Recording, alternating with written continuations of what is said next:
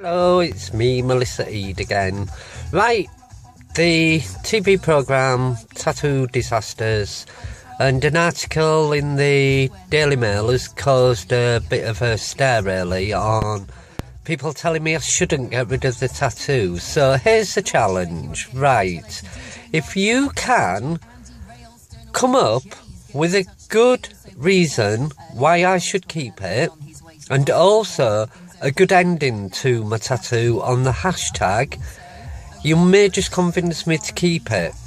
Now, obviously, this is going to have to sort of be spread about, and so I get more and more suggestions on the hashtag, and maybe, yeah, I will save it, but if it doesn't get spread about, the tattoo's going to continue to go.